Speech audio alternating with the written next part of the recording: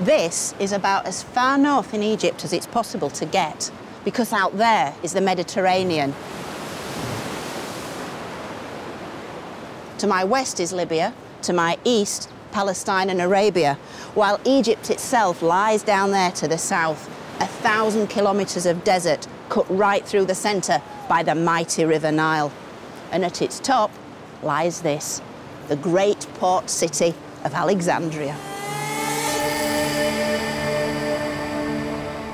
It was ancient Egypt's last and most influential capital. It was a city of great power, wealth and luxury, the greatest in the world. Alexandria was also home of one of Egypt's most famous pharaohs, Cleopatra. The final ruler of a Greek dynasty and the last in a long line of foreign invaders who'd each claimed Egypt for themselves, seduced by its legendary splendours.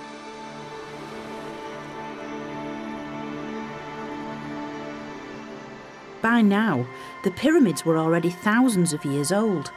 They were the beginning of a seemingly indestructible core belief that had survived chaos, famine and war. It's as if they'd been picked clean. A belief that would shine even more brightly in its fabled golden age, whose temples, tombs and glittering treasures had made Egypt an irresistible temptation.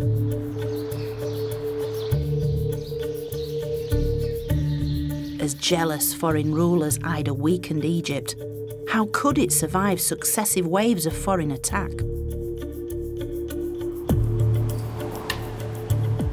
But Egypt had a secret weapon, a culture so strong and deep-rooted that it seduced and then absorbed all who would claim it as their own. Welcome to my story of ancient Egypt.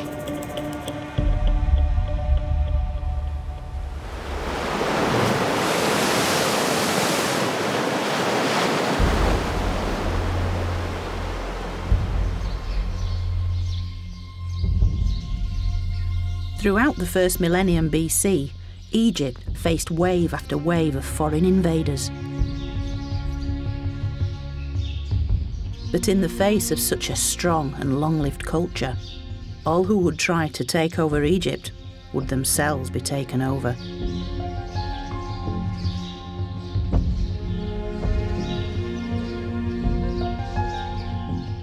Almost 1,000 years before Cleopatra, Egypt had entered its third intermediate period, a time of political decline and vulnerability.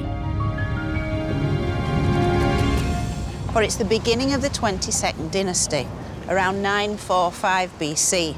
The priests are in charge of the south, but in the north, the vultures have started to circle, waiting for their chance to swoop, as a group of Libyan generals seize power to rule as pharaohs of a divided land.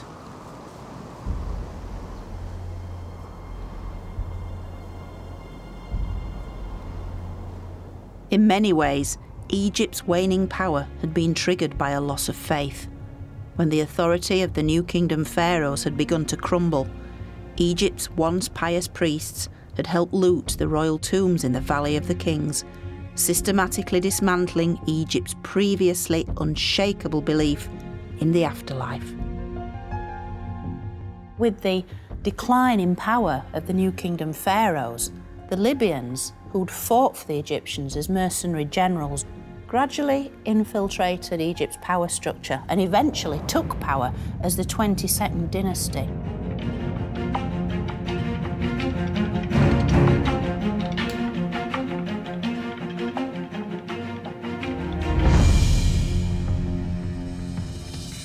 The first king of the 22nd dynasty, Sheshonq, had a number of sons who helped him keep control of Egypt, one of whom was called Nimlot, and these are the bracelets of Prince Nimlot. Egypt's Libyan rulers understood that looking and acting Egyptian would help to keep the country under their control. These beautiful bracelets are just a tiny fraction of the golden treasures created for Egypt's Libyan royals, who on the surface at least upheld many of Egypt's most sacred traditions. They are portraying the very small figure of the god Horus, who symbolised Egyptian kingship, shown as a young child emerging from a lotus blossom. And on either side is protected by the rearing cobras, the royal uraeus symbol. Yet in some ways, these images are simply window dressing, lip service to ancient Egyptian traditions in order to claim a greater prize. For the Libyans had organised nothing less than the state-sponsored plundering of Egypt's royal tombs. They were so transfixed by the wealth, by the gold, by the bling of ancient Egypt. They wanted it for themselves, and over their several centuries' rule, while they appeared to look like pharaohs and to rule as pharaohs, Egypt never feels to have been a cohesive, united kingdom. They weren't Egyptians at heart, and that's really what mattered. In many ways, Libyan rule was destined to fail, because even if they were militarily superior, their adoption of Egyptian culture was at best superficial and was insufficient to unite the country. In the north, the squabbling Libyan elite fought amongst themselves, while in the south, the Egyptian priesthood, including yet more Libyan princes, still clung to power. A fragmented Egypt was easy pickings for any would-be invader. Egypt needed a regime that could reconnect with its most powerful asset, its history. And by 747 BC, that's what happened, when the Kushite rulers of Nubia made a direct spiritual connection with Egypt's glorious past. Now, the Kushites were Egypt's southern neighbours in Nubia.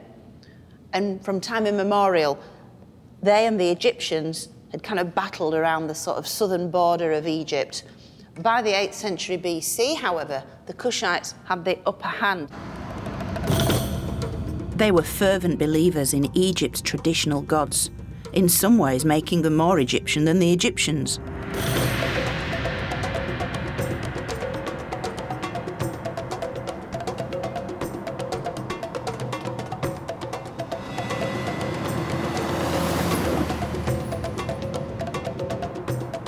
The kingdom of Kush in Nubia was at the very edge of the Egyptian world. Having been repeatedly conquered by Egypt, the Kushites had been hugely influenced by Egyptian beliefs.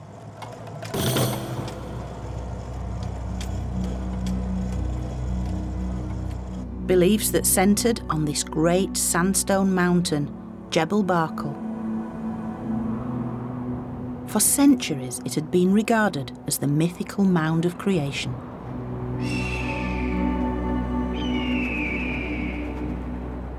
The mound from which Egypt's great creator god, Amun, was born.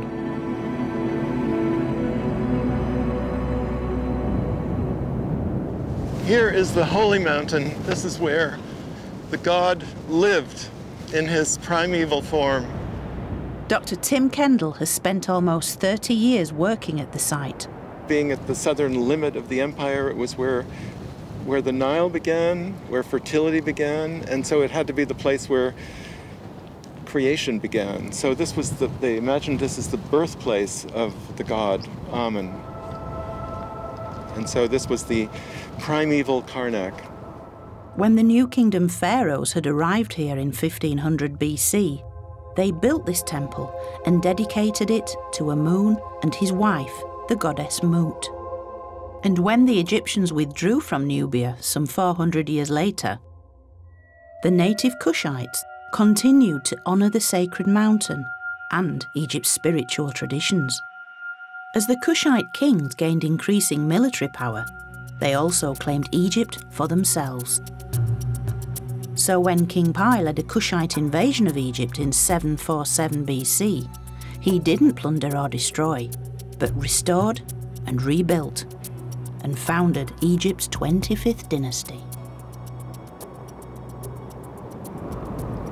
The irony is that he's conquering Egypt to put everything right, I suppose. So it's all such a cycle of rebirth, regrowth, redevelopment, and the Kushite kings are really kind of tapping into that ancient power source and just sort of giving it back to the Egyptians. It's like starting time all over again and doing it right. So they had that same sense of history and continuity as the Egyptians. They are the natural successors of the 18th dynasty kings. Fueled by a genuine desire to make their own mark in Egypt's long story, the Kushites began to rebuild Egypt here in their Nubian heartland.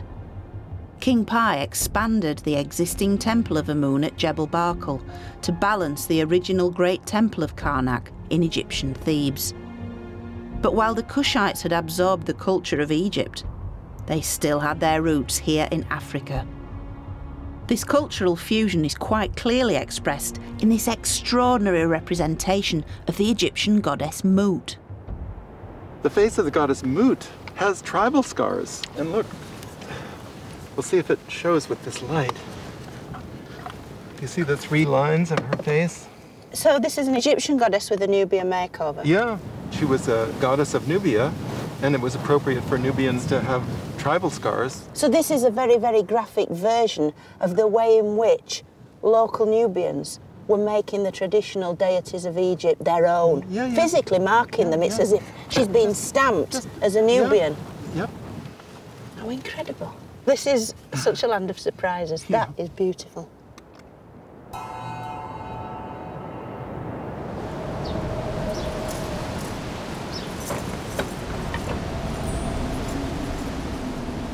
Yet this land of surprises has something else in store too.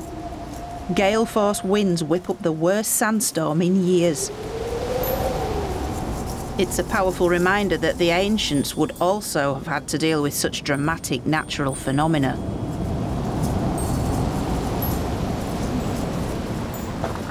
You can certainly taste the grit in your teeth. The ancients would have tackled this using spells, rituals.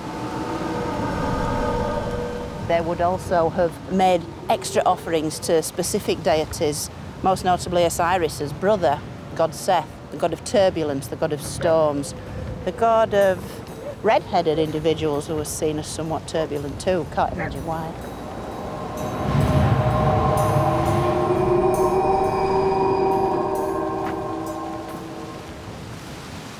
I'm seeking shelter in this shrine cut into the mountain by Pi's son Taharqa, which is currently undergoing major restoration by an Italian mission. It apparently reveals graphic evidence of Egypt's continuing powerful influence.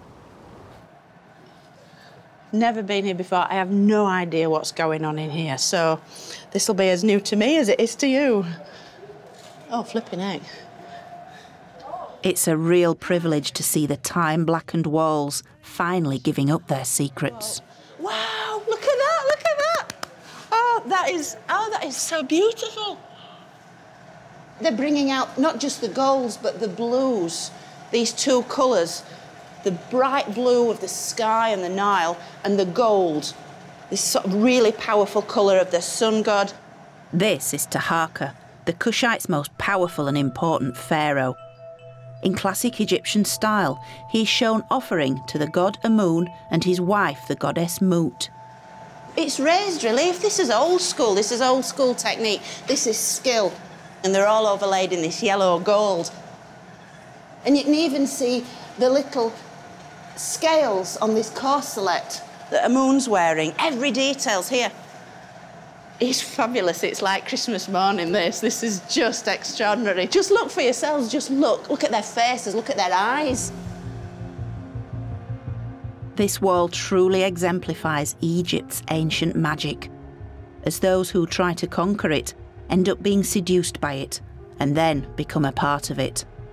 It's a sincere attempt by Taharqa to connect his kingship to the achievements of the pharaohs of Egypt's past, in particular to the rulers of the new kingdom.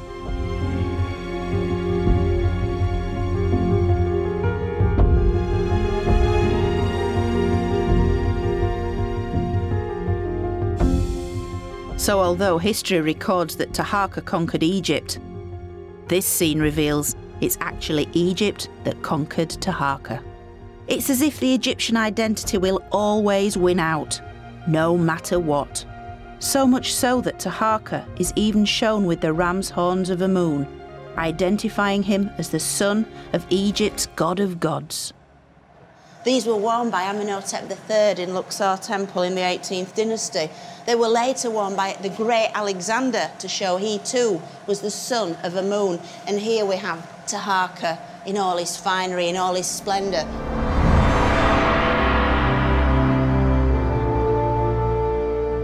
Who knew that they were here, hidden away in this special, special rock? We've come to the heart of Jebel Barkal now. We've come to the heart of Egyptian religion, because this is the very birthplace of Amun himself. And here he is, just for us, right now, emerging from the walls. Very few people have ever seen this.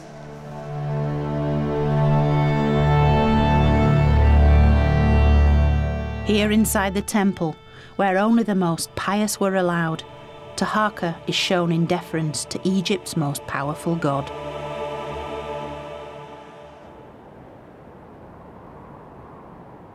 And outside on the mountain, he exhibits his devotion on a truly monumental scale by embellishing the very top of its pinnacle. 180 metres tall and 11 metres from the cliff face, it seems completely inaccessible. But Taharqa pulled off an incredible technical achievement. He built a crane arm and elaborate scaffolding in order to make his own permanent mark on the mountain. What he did was he made an inscription for himself commemorating his victories east and west. And then underneath, his men set a small statue of the king. And they covered the inscription with gold.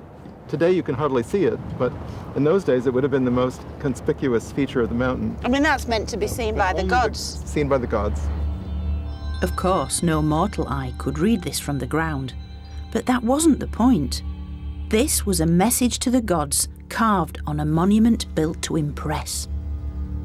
Completely covered in gold, it reflected the sun's rays, and it acted like a giant billboard as it telegraphed Taharqa's message for miles around.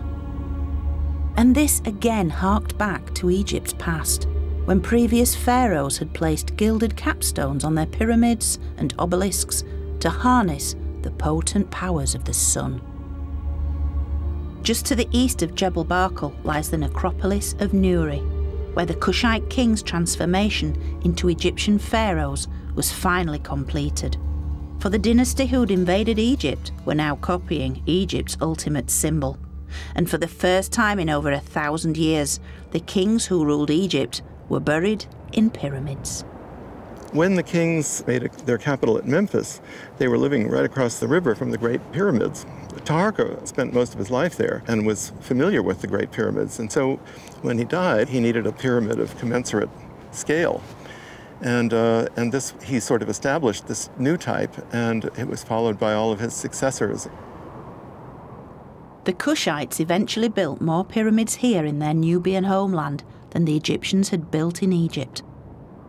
And just as at Giza, Taharqa's pyramid is precisely aligned to its environment.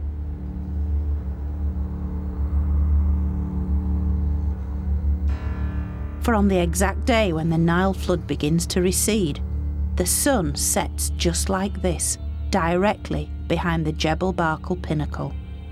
Yet only on this specific day, and only when viewed from the top of Taharqa's pyramid. That is totally impressive. Not just a skill, a feat of engineering, but such devotion to the gods. Gods, observing nature. Yeah. I mean, it would take a huge amount of observation to get the position just right, to get the day just right. Surrounded by these pyramids, the images of Amun and Mut and their monumental temples, it's easy to forget that the Kushites were actually a foreign power who'd taken Egypt by force. Yet it's almost as if Egypt was taunting its invaders. While you may try and dominate our land, our culture will ultimately dominate you. And as such, the Kushites left a legacy of renewal and resurrection. But like all Egypt's conquerors, the Kushites' moment in the sun was fleeting, for their 25th dynasty lasted but a century as a far more ruthless and ambitious power now invaded.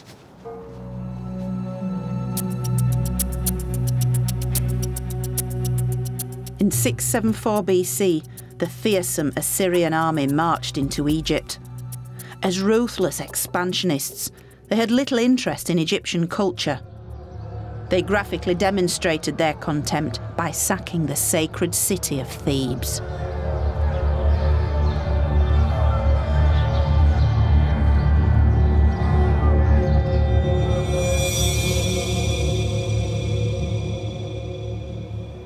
The Assyrians, unlike the Egyptians, they're interested in expanding their empire and really taking over other parts of the world, and they do that by violence. This very un-Egyptian bronze helmet was discovered in Thebes. It is one of the very few objects that reveal the Assyrian takeover of Egypt. Despite possessing equally powerful iconography of their own, the Assyrians had little time to leave their mark. They simply stamped their authority upon Egypt by trying to rip out its religious heart. This holy complex, this really huge sacred space, had never been attacked in Egyptian history. And so for a mob to damage the temple, to damage statues perhaps, to damage precious things would really have been absolute anathema to the Egyptians. What's really striking is it's obviously not an Egyptian item, but the Egyptians didn't even wear helmets, did they? They relied on their thick hair, didn't they? Yeah. So for me, it really evokes a completely alien image. I mean, the Assyrians, war was their business, wasn't it?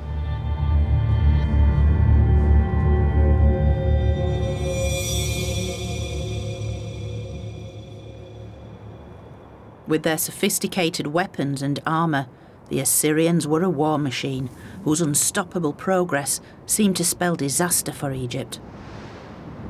Yet after little more than 20 years, the Assyrians returned east to tackle problems at home, leaving vassals in charge of Egypt. Based at the delta city of Sais, these were the Saite kings, shrewd Egyptian politicians who first appeared to serve their Assyrian masters, but soon became strong enough to declare their independence. Egypt was now back in Egyptian hands.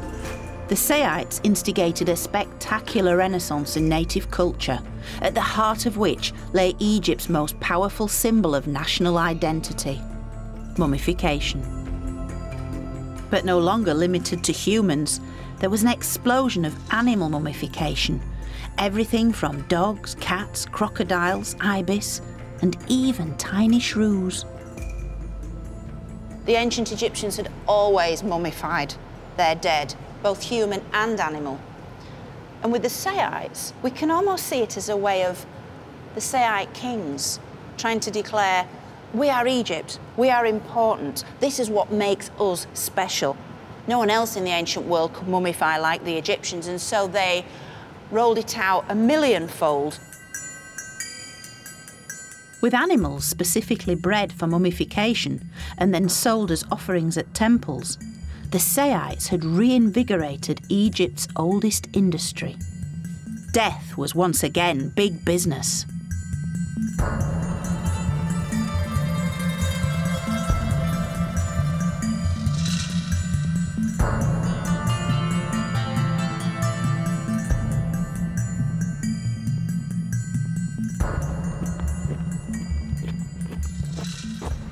Now, this might look pretty silly, but around 2,000 years ago here at Saqqara, this would have been a very common sight.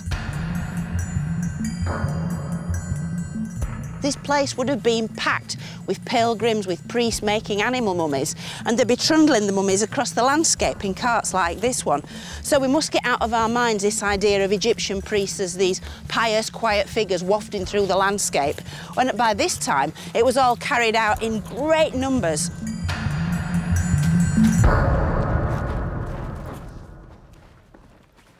And it was Egypt's endless ability to reinterpret its core beliefs that was the key to its longevity. For millennia, the Egyptians had believed that the pharaoh was a living god who embodied the soul of Egypt. When the king died, their soul lived on in their mummified body, which must be kept safe to guarantee the continuity of Egypt. So they'd always buried their rulers in the safety of pyramids or elaborate rock-cut tombs.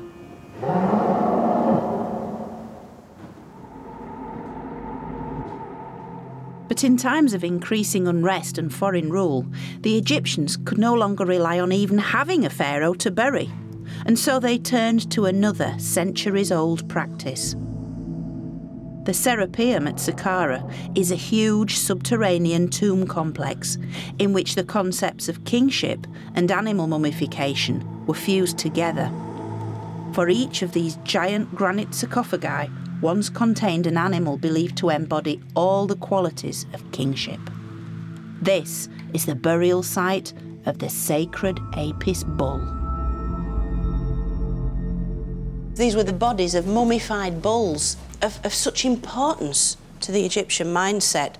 They extended all this effort and cost to create a suitably impressive burial site, and they've done this in spades. As one bull dies and is mummified and buried, the other one is then worshipped in life, and at death mummified and buried again. And so there's a real progression. The cult of the Apis bull dates right back to the beginning of Egyptian history, and it's closely linked to the pharaoh. It was believed that when the sacred bull died, it became one with Osiris, the god of the afterlife, and so became an Osiris Apis, or Serapis for short. And these sacred bulls became hugely important under the Sayites. During times of foreign occupation, when Egypt was increasingly being ruled by pharaohs in absentia, be it in Persia or wherever else, for the Egyptians, they needed a physical presence. And the Apis bull provided this presence because they could see it with their own eyes. They could celebrate rituals in its company. And at death, it would be mummified and then buried in the manner of pharaohs going back for millennia. So it was crucial to have this creature here, each one successively buried in a sarcophagus just like this one. We're looking at some serious devotion to this sacred creature and everything it represented for Egypt.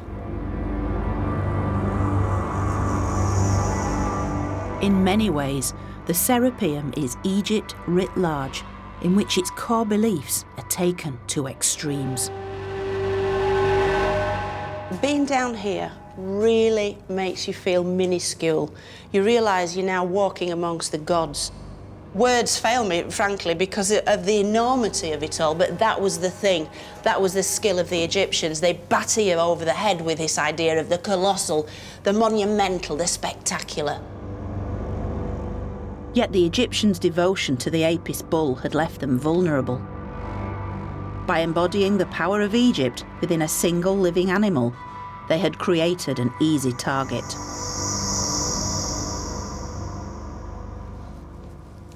Given the Apis bull's divine status, harming it would have been completely unthinkable. But when the Persian king Cambyses invaded Egypt, he had other plans.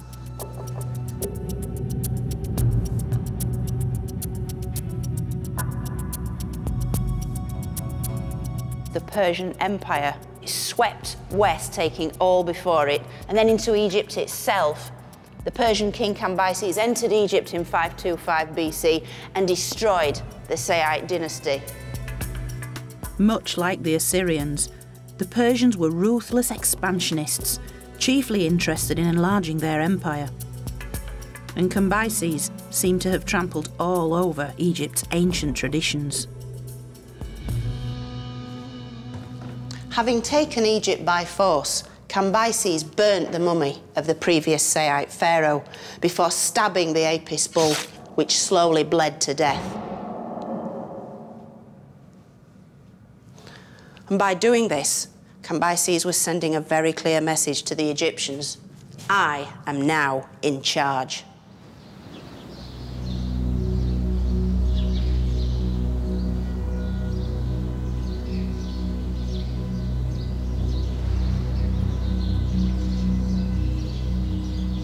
For the next 200 years, the Egyptians were little more than the heavily taxed servants of the Persian Empire.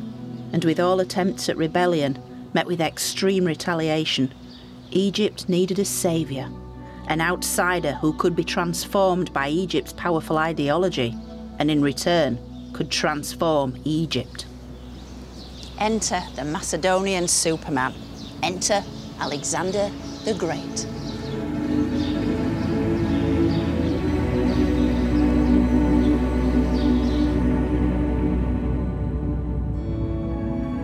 Alexander was one of the world's greatest military leaders, and during his short life amassed an empire that stretched across 3 continents, founding over 70 cities that bore his name. After his initial defeat of the Persian king, Alexander marched unopposed into Egypt in 332 BC. The world's most successful empire builder had arrived, not only transforming Egypt's future, but preserving its ancient past. It really is no exaggeration to say that Alexander the Great is one of the most remarkable people who ever lived. He really was the superhero of the ancient world. So you'd think that Egypt would be filled with his images. After all, he had saved them from the hated Persians. And yet, other than the great city of Alexandria that bears his name, he is remarkably hard to find within Egypt's traditional temples, except here, in this modest little shrine at the heart of Luxor Temple. Alexander was not only a brilliant soldier, but a master politician. Marching into Egypt's ancient capital Memphis amid rumours he was the son of Egypt's last native pharaoh, this instantly plugged him into Egypt's long native history, and he was crowned as a traditional pharaoh. Here he is, the great man, repeatedly across the walls of this limestone shrine. And yet you'd never know it was Alexander simply by looking, because he looks like every other Egyptian pharaoh. But he knew their secret, that to rule Egypt, you had to appear to be an Egyptian.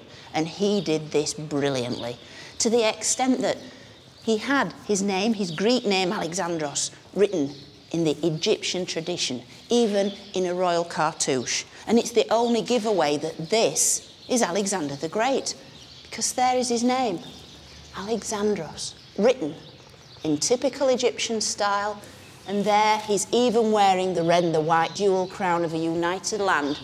And so he's encapsulating everything that it was to be an Egyptian pharaoh.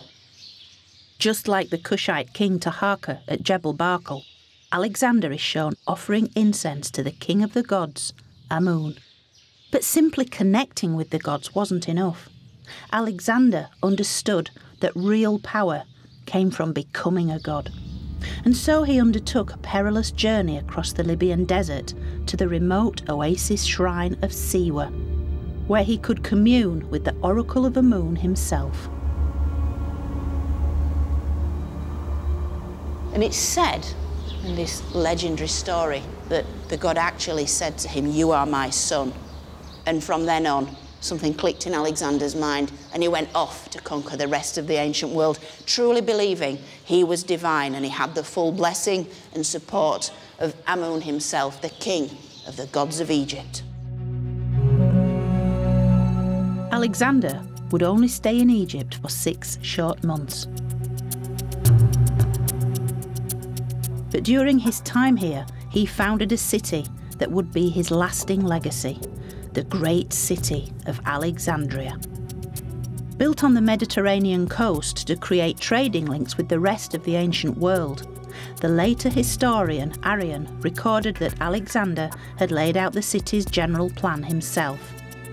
But lacking chalk or other means, he resorted to marking it out with grain. When a flock of birds began eating the grain, Alexander regarded this as a bad omen. Yet his religious advisor quickly spun bad news into good and interpreted this as a sign that the new city would soon prosper and would one day feed the whole world. A remarkably accurate prophecy.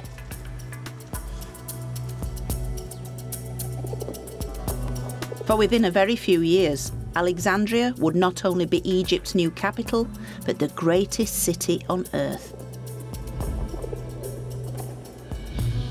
Although Alexander himself would never see it. Yet despite his pious nature, Alexander was essentially a soldier. In his quest to conquer the Persian Empire, he left Egypt in 331 BC, never to return alive. Moving as far east as India, he conquered an empire of 2 million square miles before dying in Babylon, aged only 32, but still undefeated and still the Pharaoh of Egypt. At death, Alexander was mummified, and his body became the focus of a power struggle. Some of his officers wanted him buried in his Greek homeland, but for others, he had to return to Egypt and be buried as a pharaoh, thereby preserving Egypt's long traditions. But it obviously meant that anyone who possessed his mummified body could also claim the throne of Egypt. And clues to this drama can be found here in the windswept desert of Saqqara. 10 years after he'd left Egypt alive, Alexander returned here, for his body had been mummified Egyptian style, and it became a hugely powerful talisman for whoever held the body of Alexander the Great held Egypt. While en route to Greece, his cortege was diverted and his mummified body brought here to Egypt's ancient necropolis of Saqqara. Exactly where his tomb itself was remains a mystery. Although situated just metres from the Serapeum, is this collection of very un-Egyptian-looking statues. And it's these somewhat sandblasted statues that give us a real clue that Alexander may initially have been buried somewhere close by. Because these are the sculpted images of some of the greatest scholars and artists of ancient Greece. Although exactly who is who has kept academics scratching their heads for years, their likely identities reveal a direct link to the world in which Alexander grew up and was educated. Take Homer, for example. His great warrior hero Achilles was Alexander's lifelong role model. Plato, who had tutored Aristotle, who in turn had tutored Alexander. And Pindar, whose poetry had praised Alexander's Macedonian ancestors. As for who placed these statues here, the most likely candidate is Alexander's general and probable half-brother, Ptolemy. For by burying Alexander here, close to Egypt's ancient capital Memphis, Ptolemy could legitimise his own takeover of Egypt. And by laying claim to Alexander's body and to Egypt, he founded the dynasty named after himself, the fabulous and outrageous Ptolemies. Ruling Egypt for the last 3 centuries BC, the Ptolemaic dynasty would be Egypt's final flowering. 15 male kings all named Ptolemy, with their female co-rulers, half of whom were called Cleopatra. Macedonian Greek by descent, their dynasty would bring Greek style, culture, knowledge and fabulous wealth into Egypt, while at the same time immersing themselves in Egypt's irresistible religion and customs. They were very, very sensitive to the cultural practices and the religious sensibilities of the Egyptians. They knew that to control this ancient land of Egypt, they had to tap into what made Egypt powerful, what made Egypt special. They wore the right clothes, the right crowns, they built the right temples, they worshipped the right gods. And the Ptolemies relocated Egypt's capital from Memphis to their new super city, Alexandria.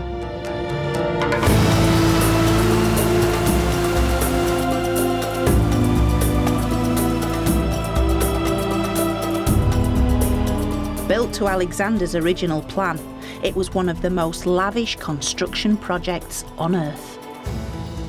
The historian Strabo would later comment that the city had magnificent public precincts and royal palaces that covered 1/4 or even 1/3 of the entire area.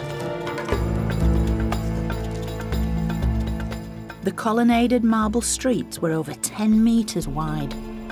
There were public baths, a huge gymnasium, and one of the greatest wonders of the ancient world, the 135-metre-tall Pharaohs lighthouse that guided ships safely into port.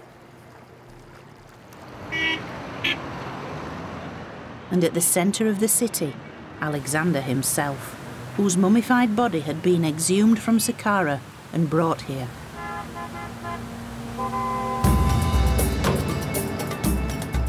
The Ptolemies had built a capital unlike anything Egypt had ever seen before. For in Alexandria, a new Egypt was being born.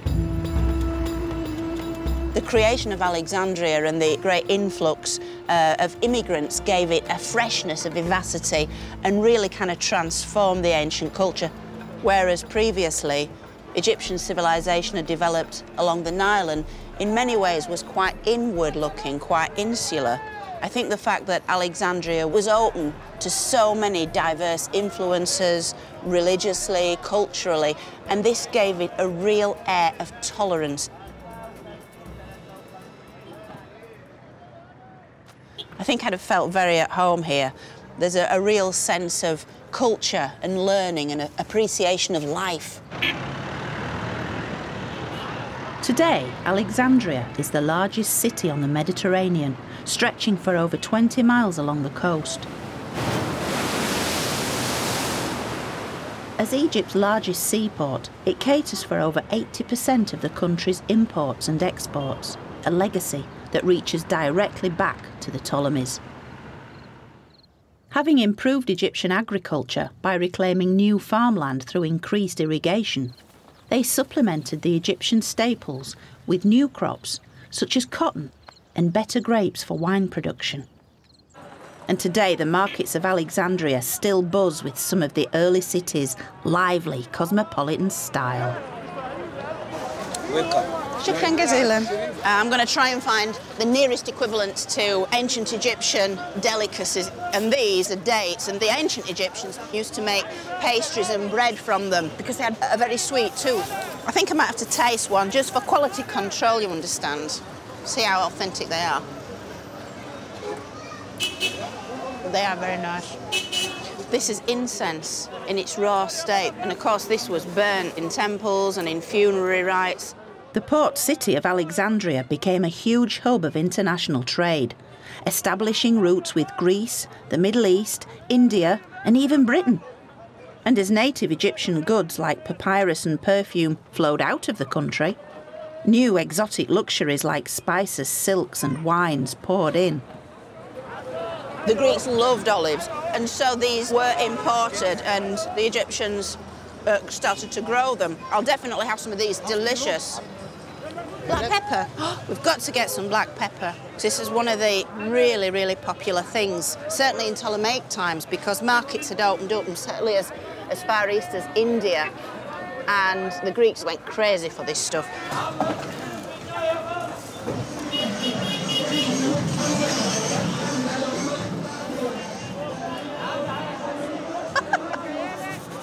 It's certainly lively shopping in Egypt. Never a dull moment.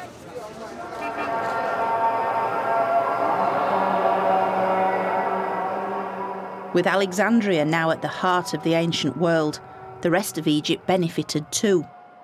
For determined to honour their adopted country's long history, the Ptolemies undertook a massive temple rebuilding and restoration programme. Indeed, modern visitors can often fail to realise that many of the places they visit were either built or restored by the Ptolemies.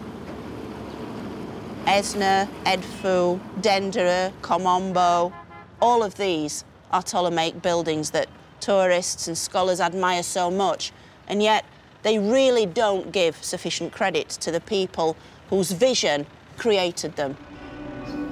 The most impressive of all such temples lies the farthest from Alexandria.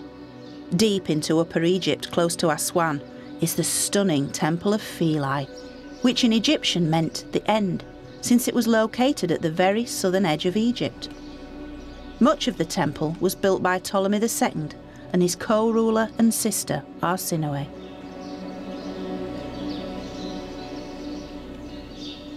There was a law passed by her husband, Ptolemy, to say a statue of Arsinoe had to be erected in every single temple in Egypt. She had to become its resident goddess. Arsinoe was a powerful female pharaoh associated with the goddess Isis, a role the famous Cleopatra would adopt 2 centuries later. And under the Ptolemies, Philae became a major centre of the Isis cult. And here, in the heart of Philae Temple, Arsinoe's golden statue would have stood side by side with that of Isis, so the walls are full of images of Isis and her fellow gods. According to myth, Isis was responsible for the vital Nile flood, swelling the river as she wept tears of sorrow for her murdered husband Osiris, who she then resurrected. And with its spectacular location, Philae still retains its hugely spiritual atmosphere. I think it's that sense of continuity you really feel when you're up here. You feel like you're at the centre of the world. I suppose for the ancient Egyptians you were, the centre of their religious world. And at this point, which was the heart of ancient Egyptian religion, way into the Christian era, way into the 6th century AD, kind of messes with your head. It's a very, very holy place, this. But while Philae was becoming an increasingly important centre of Egyptian religion, its new capital, Alexandria, had become the leading centre of knowledge. For the Ptolemies created some of the first scholarships, attracting academics from across the world to study a wide range of subjects. Biology, theology, astronomy, geometry, anatomy, philosophy. And of course, my own personal favourite, history. And at the centre of this intellectual hothouse was the famous Royal Library. Up to 500,000 works were once housed within to compete with the famous schools of Plato and Aristotle in Athens. And today that legacy lives on, with Alexandria's striking new library. Ptolemies really did appreciate that knowledge was power, and they wanted that power. So they brought together in this one single place some of the greatest works in human history. The plays of Aeschylus, Sophocles and Euripides, the works of Aristotle the philosopher, the Old Testament scriptures, and all the accumulated knowledge from the temples of ancient Egypt, all brought into this one single building. The Great Library also contained the works of Herodotus, a Greek historian who travelled the length of Egypt over a century before the Ptolemies had come to power. His accounts sum up the Greek fascination with Egyptian society. Not only is the climate different from that of the rest of the world, and the river unlike any other river, but the people also, in most of their manners and customs, exactly reverse the common practice of mankind. For the women attend the markets and trade, while the men sit at home and do the weaving.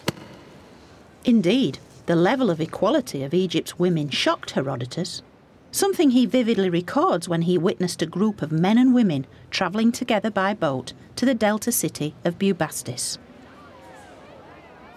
Some of the women make a noise with clappers, others play the oboe, while the rest of the women and men sing and clap their hands.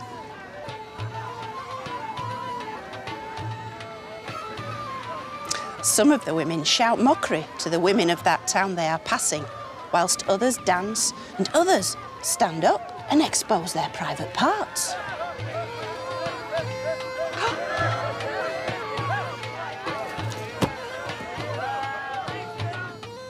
In temples the length of Egypt, the Ptolemies ensured they were portrayed as Egyptian pharaohs, making them almost indistinguishable from their native Egyptian predecessors.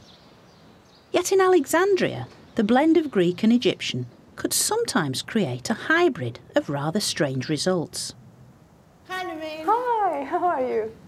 Naveen Sami is a local historian who spent years studying this remarkable tomb complex built just after the Ptolemaic period. And here we come to the unique main burial chamber. That's mad. That is fabulous. Guarded by Greek Doric columns, the entrance is covered in images of Egyptian gods who would ensure safe passage into the afterlife. It's like a tomb, but it's also like a temple. A temple, a facade of a temple, but a typical Egyptian style. Yeah, yeah. It's with really... pillars protecting the entrance. Yeah, yeah. You know why cobras choosing to be presented in the tombs? Because the cobra has no eyelashes. It keeps her eyes open 24 hours, which means it's awake to protect the tomb for 24 hours a day and night. I love these snakes. That's a very Greek-looking snake, but it's wearing a very little ancient Egyptian crown. That's crazy. Exactly, yeah. They literally are throwing everything they've got at this tomb. I mean, Medusa, Horus, sun disk. To guarantee everything. safety. This is the best garden doorway I've seen in Egypt. It's got everything here. And the statues. They represent the inhabitants of the tomb, a single wealthy family. These two exhibit an odd mix of the Greek and Egyptian. I think the bodies are ancient Egyptian, the stance is ancient Egyptian, the man's kilt is Egyptian. From the neck down, they're Egyptian, but from the neck up, they're European. It's clear the tomb owners had done everything they could to ensure safe passage into the Egyptian afterlife. Oh, look, it's the epistle. Even if they didn't quite understand how it all worked. All the features are there. You've got Thoth with, presenting the oils, and Anubis doing the same, mummifying the dead. You've even got canopic jars underneath. Canopic jars and feather of Maat, the goddess of justice. Without her approval, you will never cross the other side. He didn't forget to add a Greek touch in a lower part, two depictions of Dionysus. Dionysus was the Greek god of wine and fertility. Clearly, these tomb occupants intended to continue the lives they lived in Alexandria into the beyond. I want all what I enjoy in life to be with me in the other side. Especially the wine. What a great place to spend eternity. Despite its rather cartoon-like quality, the apparent opulence of this tomb demonstrates the desire of the Alexandrian elite to integrate into Egyptian culture. Yet in many ways, it was little more than a veneer, hiding the real force that would ultimately destroy Egypt. For where the external invaders had largely tried and failed, Egypt's real nemesis would be the Ptolemies' famous love of luxury and excess. Much of this luxury was just a facade, for the royals of Alexandria, notorious for their love of display, were like actors on a stage. As one ancient commentator observed, everything in Egypt is simply play acting and painted scenery, a comment which cuts to the heart of this melodramatic monarchy, for whom image was everything. Because while the ruling elite were living it up in Alexandria, other parts of Egypt were far from content. By the end of the 3rd century BC, Egypt was once more riven with civil war. Upper Egypt began to rebel, and it fell to Ptolemy V to try and fight the fires of anarchy. So not only did he portray himself as an Egyptian, he went even further in his support for Egypt's ancient beliefs. In doing so, he left the world one of its most famous ancient artifacts: the Rosetta Stone. It's best known as the means by which the French scholar Champollion was first able to decipher Egyptian hieroglyphs in 1822. And we can tell that the inscription on the stone was of huge importance because it was written out in 3 types of script: Greek, Demotic and hieroglyphic. In a way, you could almost describe it as a kind of news bulletin. It's the priests of Memphis issuing this decree to let as many people know exactly what the religious and the political policy was of crown and clergy. And it particularly focuses on Ptolemy V's generous patronage. The priests are praising him because he's the one that gives wealth to the temple and gives due honour and respect to the sacred animals, which were such an integral part of Egyptian religion. The priests really are grateful to their Ptolemaic pharaoh, who they see as wanting to sort of tap in to the ancient Egyptian culture and ancient Egyptian religion, much like Alexander had, much like the Sayites had and the Kushites had. They knew that to attain true power, true control in Egypt, you had to do things the Egyptian way. Yet Ptolemy V's philanthropy came at a price. Keeping the peace in Egypt proved cripplingly expensive. So the second half of the Ptolemaic dynasty was riven by debt, corruption, and vicious civil war. Soon the expanding Roman Empire bore down on a divided Egypt. Only the famous Cleopatra stood in their way. In the mould of great Uncle Alexander, she believed herself divine. and managed to hold the Romans at bay for over 20 years. But not even the great Cleopatra could prevent the inevitable.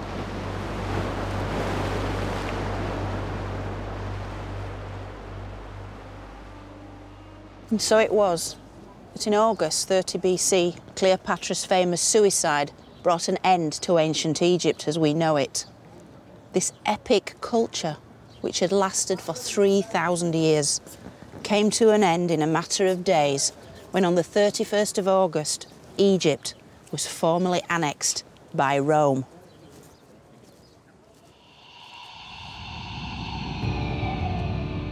This was Egypt's point of no return. A slow, painful decline of Egyptian beliefs and culture until the arrival of Christianity, with its numerous temples abandoned, built over, or simply destroyed. Egypt's glories began to fade from memory.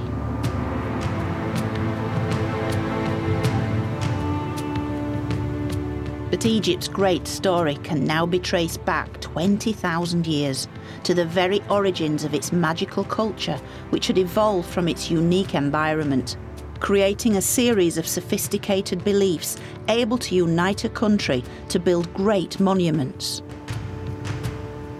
It had survived chaos and famine, only to rise again in a glorious zenith of rebirth and resurrection. Even waves of foreign invasions were ultimately assimilated by Egypt's powerful traditions. And despite being eventually absorbed into the Roman Empire, the ancient culture had continued until the arrival of Christianity. Yet, as the Egyptians had always believed, there would be a life after death.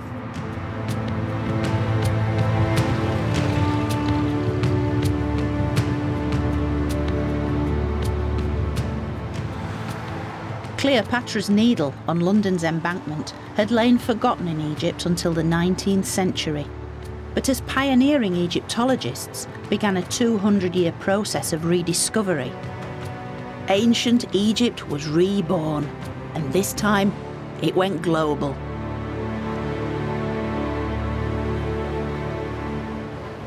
And what a privilege it is for us today to be able to see such wonderful things and capture just a glimpse of this fascinating ancient culture.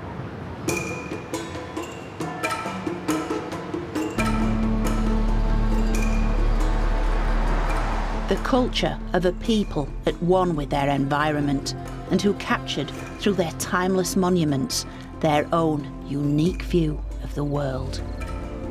In fact, the story of Egypt is far from over, for its rediscovery means that it is only just beginning. And it's the things that made the Egyptians so very special have ensured that they're now known right across the world, and they've achieved their ultimate goal: to live forever.